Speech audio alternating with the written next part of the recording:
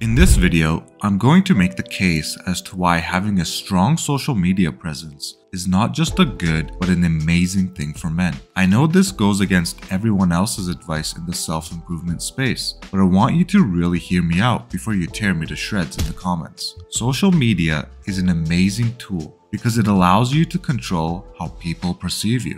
That's right, control. You get to curate the image you present to the world. You're the author of your own story. So why would you want to let go of such a powerful tool? Firstly, let's address the most common argument against social media. It's superficial. Sure, a lot of it can be, but you know what else is superficial? First impressions, job interviews, and dating. Life is full of superficial moments where you have a very short time to make an impact. Social media can be your portfolio, a collection of your best moments, ideas, and achievements that help you make a great first impression. Ask yourself why all your favorite self-improvement gurus spout deleting social media. But you know what I like a lot more than materialistic things?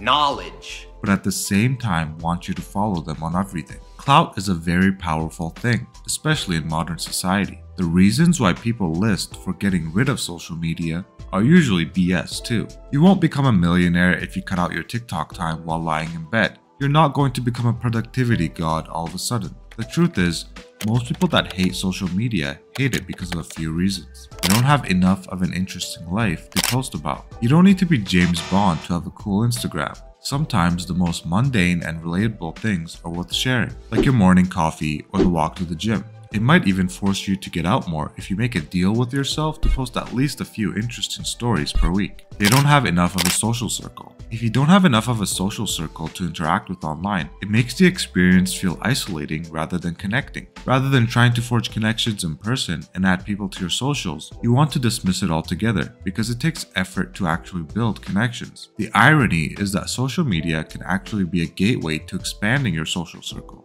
both online and offline. Engaging in communities that interest you can forge new relationships and deepen existing ones. If you join our Discord, we have a section on how to build an interesting Instagram, and also like-minded people where you can follow each other for more engagement. It's not just about flaunting your flashy lifestyle, it can be about genuine connections and meaningful interactions. And finally, they're afraid of wasting time. Anything can be a waste of time if you let it be. The key is to use social media purposefully. Curate your feed, post updates, or engage with your network. Make it a supplement to your life, not the focal point. How social media can level you up. Social proof.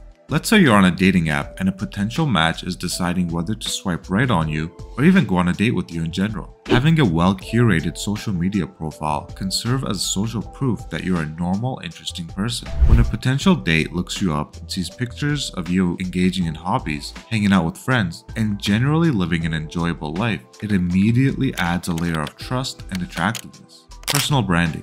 Believe it or not, we're all brands in the making. How you present yourself on social media can serve as your personal branding, which isn't just beneficial in a corporate context. Personal branding can help you in relationships, friendships, and even your sense of self-worth.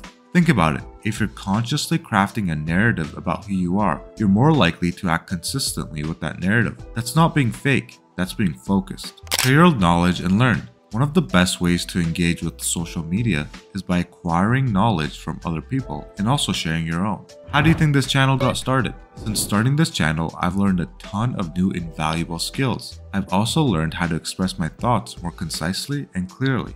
Overall, social media, whether you like it or not, is an absolute necessity if you don't want to hinder yourself socially. For example, in this Reddit thread called "How important is social media nowadays to have a social life?" these comments absolutely hit the nail on the head. From a lot of conversations I've had, a large majority of people, especially women, will peruse your IG to get an idea of who you are and how fun you are, so I definitely feel it has a large impact of how you will be treated and viewed.